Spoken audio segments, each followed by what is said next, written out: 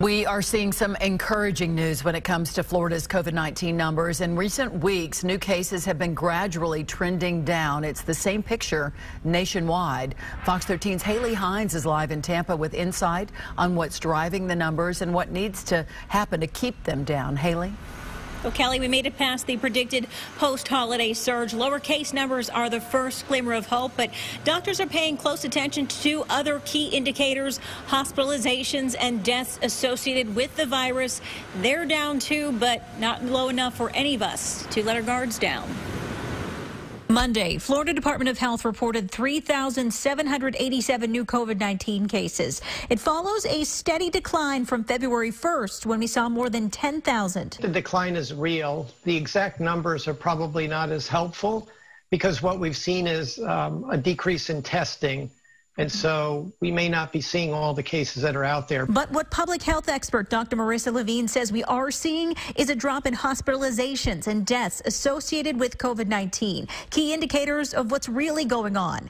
These charts also show emergency visits dropping since the start of 2021. I would caution everybody that we're still at pretty high levels of disease in the community and even hospitalization.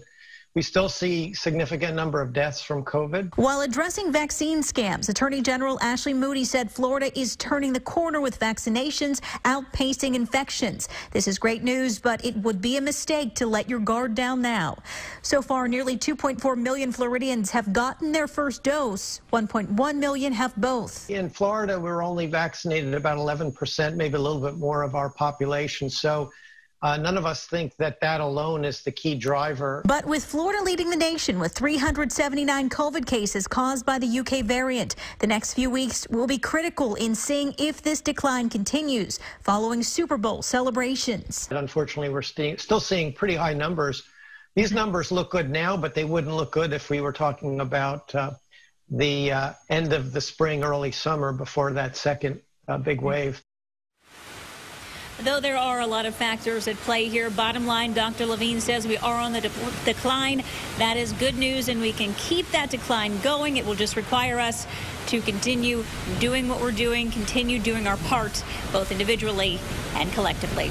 Kelly. We hope those numbers keep going down. Haley Hines reporting tonight. Thank you so much, Haley.